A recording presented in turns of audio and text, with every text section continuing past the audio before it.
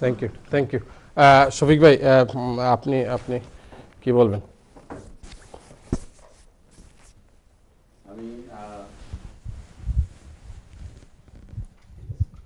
আমি ধন্যবাদ জানাচ্ছি আজকের এই অনুষ্ঠান আয়োজনের জন্য চ্যানেল এস কর্তৃপক্ষকে এবং সরি চ্যানেল আই কর্তৃপক্ষ।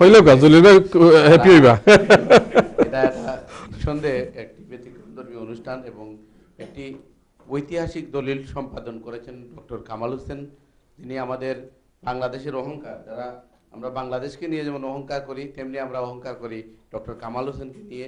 এবং আজকে আমার আরেকটি বিষয় সবচেয়ে ভালো লেগেছে, তিনি আজকের এই অনুষ্ঠানে প্রসঙ্গক্রমে আমাদের বাঙালির আরেক অবহেলিত কৃতি সন্তান, যিনি বাংলাদেশের আরেকজন শীর্ষস্থানীয় ব্যক্তিত্ব এবং আমাদের মুক্তিযুদ্ধের সেনানী, বীর সেনানী বঙ্গবীর জেনারেল উসমানীকে তিনি বলতে গেলে প্রায় অপাঙ্ক্তে হয়ে গেছেন আমাদের রাষ্ট্রীয় কাঠামোতে। সরকার অথবা দলীয়ভাবে আওয়ামী লীগের কাছে বিশেষভাবে আমরা সেটা পরিলক্ষিত হচ্ছে, জানি না কি কারণে সেটি হয়েছে। এবং আরেকজন এরকম অনেকেই আমাদের মানে রাজনৈতিক হিংসার শিকার, অথচ এরা আমাদের বাঙালি জাতি এবং দেশের অহংকার। আমরা আশা করব যে অদূর ভবিষ্যতে তিনি আমাদেরকে আরও প্রকাশিত অনেক কিছু দিয়ে যাবেন, যেটা নিয়ে আমাদের দেশ এবং জাতির চলার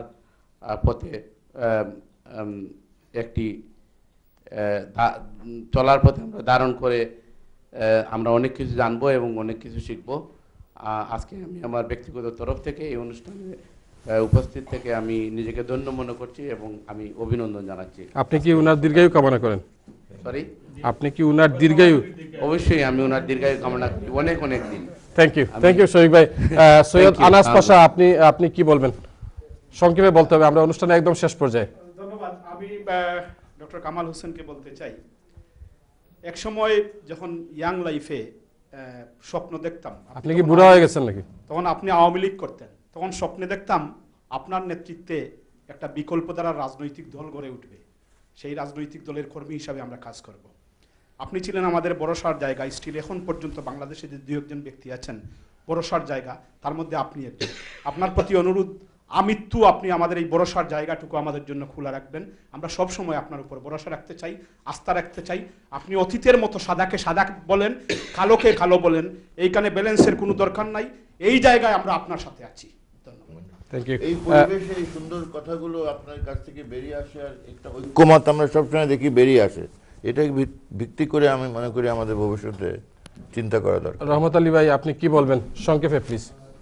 আমি আসলে বই তো যাই হোক, এই বইটা যে আমাদের এই প্রবাসে আমাদের যারা নিউ জেনারেশন আছে বা বাংলাদেশে যারা আছে তাদের জন্য অত্যন্ত উপকৃত, অত্যন্ত জানার বিষয় হবে। তো এদেশে যাতে আরও বই আসে এবং বইয়ের যাতে বাজারজাতকরণ হয়, এবং যারা বাংলা হয়তো জানে না বা পড়তে পারে না তাদের জন্য এই বইটা উপকৃত হবে। তো চ্যানেল আই কর্তৃপক্ষকে আমরা অনুরোধ জানাবো ওনাদের মাধ্যমে যাতে এই বইটির আরও বহুল প্রচার এবং এদেশে আরও যাতে মানুষের কাছে যায়, সেই প্রচেষ্টা অব্যাহত রাখবেন।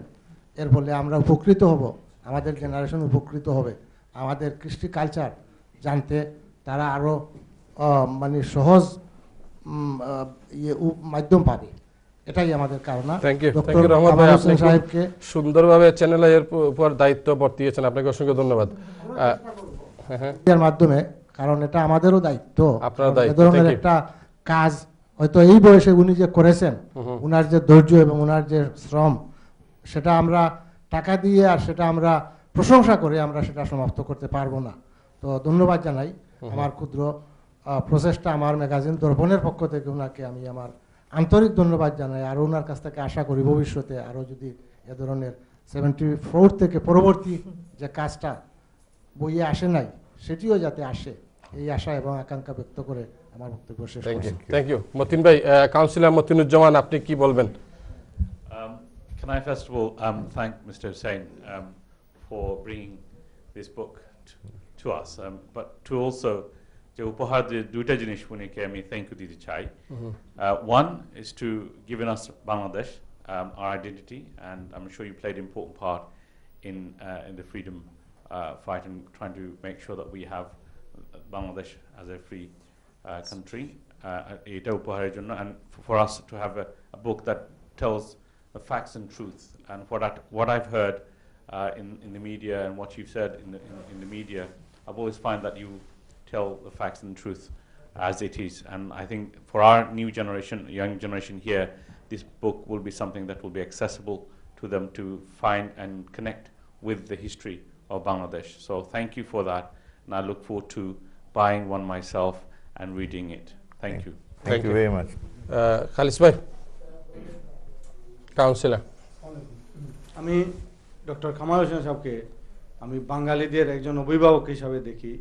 সুসময়ে দুঃসময়ে কামাল হোসেন সাহেব মানুষের বাঙালিদের সামনে, বাঙালিদের সাথে একসাথে বাঙালিদেরকে এগিয়ে নিয়ে যাওয়ার চিন্তা করেন। আজকে যে বইটি উনি লিখেছেন তা আমাদের জন্য শেখার জিনিস, অনেক কিছু শিখতে হবে এই বুক থেকে।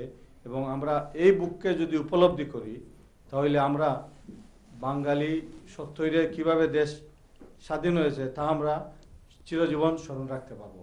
আমি ডক্টর কামাল হোসেন সাহেবের দীর্ঘায়ু কামনা করি, আল্লাহ যেন ওনাকে আরও অনেক দিন আমাদের মাঝে রাখেন। থ্যাংক ইউ, থ্যাংক ইউ খালিস ভাই।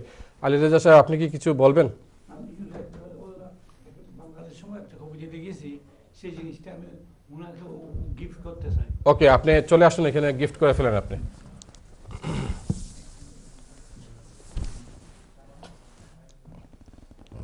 Thank you.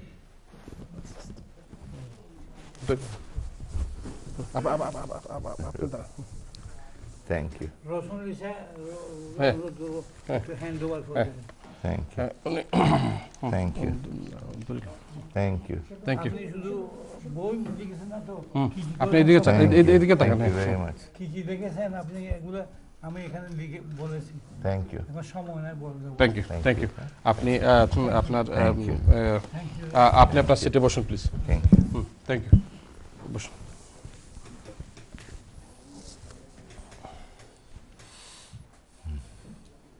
প্রিয় দর্শক, আমরা আলী রেজা খান সাহেব, যিনি এক সময় ইস্ট লন্ডনের প্রতিটি রাস্তায় ঘুরে বেড়াতেন এবং কমিউনিটির স্বার্থে তিনি কাজ করেছেন। তিনি প্রবাসীদের ভোটাধিকারের ব্যাপারে এবং প্রথম মামলাটি যিনি করেছিলেন তিনি হচ্ছেন আলী রেজা খান। আমরা আপনার সুস্বাস্থ্য কামনা করছি। আমরা আশা করছি আপনি অনেক দিন বাঁচবেন এবং এই কমিউনিটির স্বার্থে আপনি কাজ করবেন। আপনাকে অসংখ্য ধন্যবাদ। প্রিয় দর্শক, আলী রেজা খান সাহেব একটি কবিতা উপহার দিয়েছেন ডক্টর কামাল হোসেন সাহেবকে। আপনার প্রতি অনেক কৃতজ্ঞতা। প্রিয় দর্শক, আমরা অনুষ্ঠানের একদম শেষ পর্যায়ে আমরা মকবির ভাই, আপনার কাছ থেকে আপনাকে কোনো কিছু আপনাকে জিজ্ঞেস করা হয় নাই, আপনি সংক্ষেপে আজকে কি বলবেন আপনি কামাল স্যারের এই বইয়ের ব্যাপারে? আজকে আমি সম্মানিত অতিথিবৃন্দ, আজকের এই freedom for Quest for freedom and জাস্টিসের লেখক, আন্তর্জাতিক ব্যক্তিত্ব ডক্টর কামাল হোসেন, বাঙালির কৃতি সন্তান, right honourable MP, Rowshan Ali MP chief guest হিসাবে বইয়ের মোড়ক উন্মোচন করেছেন।